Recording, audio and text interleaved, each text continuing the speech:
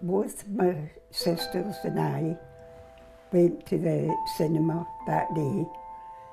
We went in, paid our penny, sung our song, the Glen song.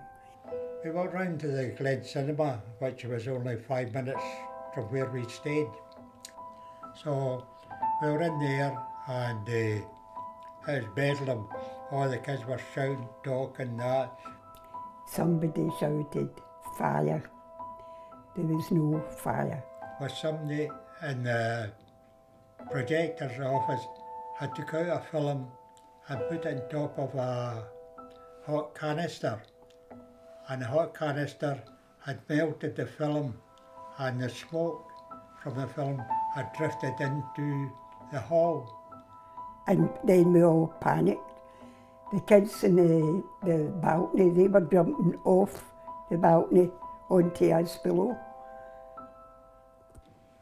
The exit door was shut and the door opened inwards instead of outwards, so the people were trying to get out so they couldn't get the door, and the people behind them were crushing them, so quite a few of them lost their lives there.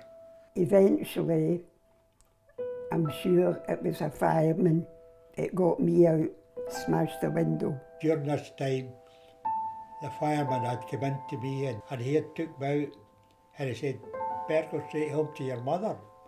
So right there, so I was straight home.